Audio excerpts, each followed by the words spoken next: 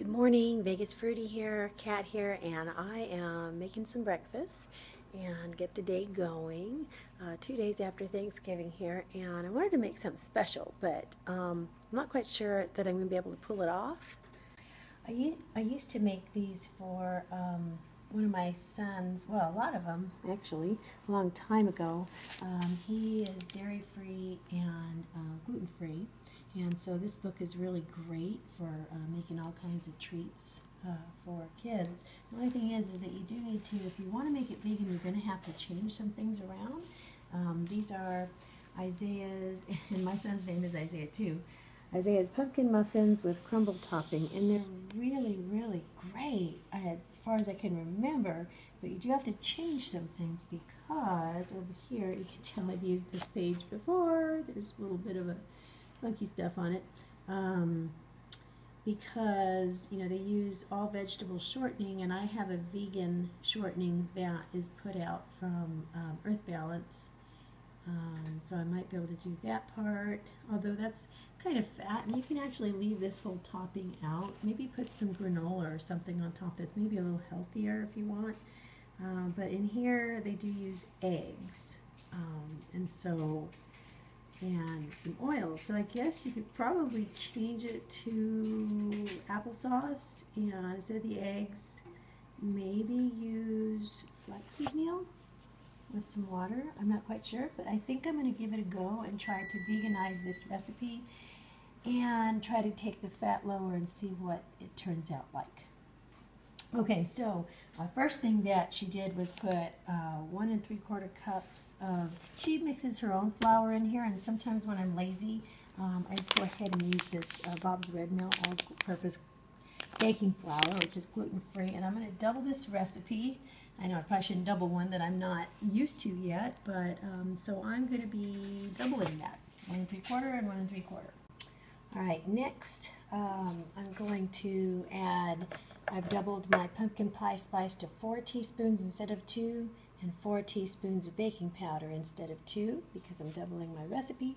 And that goes in on top. All right, let's see what's next. All right, I've added 1 1/2 teaspoons of salt right up here on top, which I doubled from 3/4 teaspoon. All right, instead of my 4 eggs, I'm going to add, I've got 8 teaspoons of flaxseed meal and 12 teaspoons of water. I'm using the kids' bowl here to measure it, and I'm going to set them until they thicken up a bit, and then I'm going to add them in instead of my eggs. Also, I wanted to mention that I'm going to mix the dry ingredients together real well here with this little whisk, and I'm going to actually add all of the wet ingredients into a separate bowl and then just add them all at once to the dry ingredients. So next what I'm going to do is I'm going to put into a wet bowl basically my flaxseed meal and 2 cups of the organic pumpkin, which of course I've doubled from 1 cup, and this is doubled as well to make my egg allotment.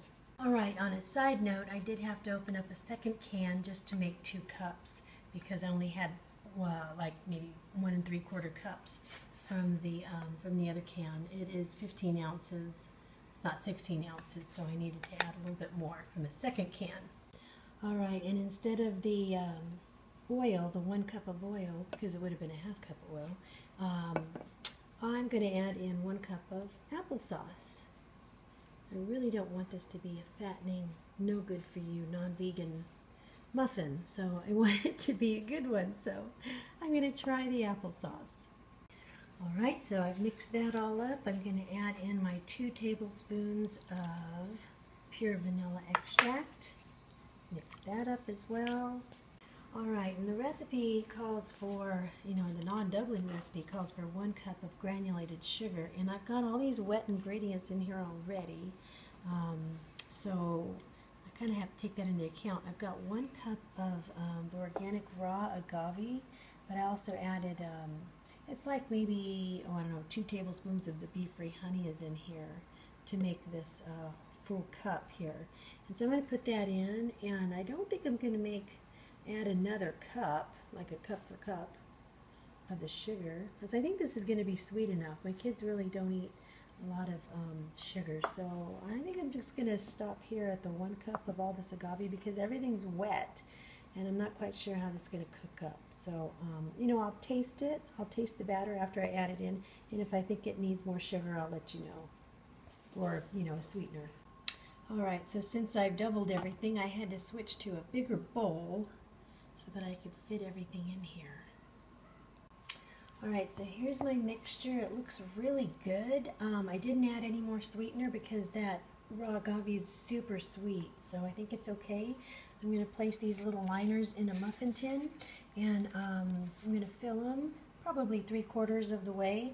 And instead of making this crumble that they suggest up here with the shortening, I was going to use this Earth Balance vegan shortening to do it, but I don't like adding that much fat. I really want to keep the fat down in this. So instead, on top, instead of making that crumble on top, and they do add powdered sugar on this, that's why it looks so pretty, I'm just going to use these little peanut butter whole grain clusters, and I'm going to sprinkle these on top. And I think that'll add a nice little, you know, they've got lots of protein per serving. It's better, you know, it's kind of a healthier fat, 0 trans fat, you know what I mean? And so I just think this is a healthier way to do it and add a little bit of crunch and, you know, some character to the muffin.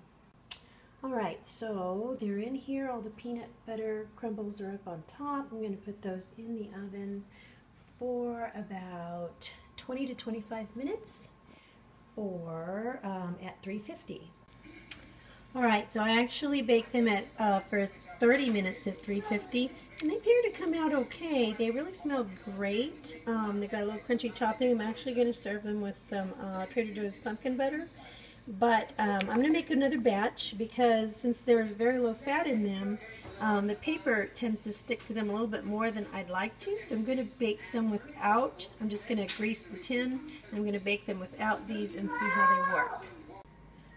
Alright, so here we go. Here's the muffins. You can see it's really, really sweet, very moist. It's really good. I've got almond butter and pumpkin butter on top. And it's passed the kids' test. They're having seconds. And my husband has passed the hubby test too, which is really hard. And then if you don't want to use this, you know, these granola things up on top here like I did, you could actually put maybe hemp seeds or something else that you really like up on top for a nice crunchy topping. But really, they came out really, really good. And the next ones I'm not using paper. I just lightly oiled the pan with coconut oil, added some gluten-free flour, and I put those in. They should slip out no problem. Okay, so I wanted to show you, I've got my Christmas tree up already, that they came out just great without the paper. I just used some coconut oil and a little bit of gluten-free flour to grease up the pan, and they slipped right out. And they were awesome, really awesome. But what I wanted to tell you was I just wanted to reiterate that, you know, no matter what you're used to having, or, you know, you don't have to be afraid of changing your foods to a vegan type of food. You can do it just, you know, just like I did with this. Just experiment. You know, nobody's going to sue you if it doesn't work. I mean, if it doesn't work, then you'll try something else. But do your best to make it healthy. You know, make it kind, compassionate. You know, it's kind of fun to go about it this way. And, you know, just try to make it vegan. And have a wonderful holiday and a wonderful day. Hi, sweetheart. All right, bye-bye.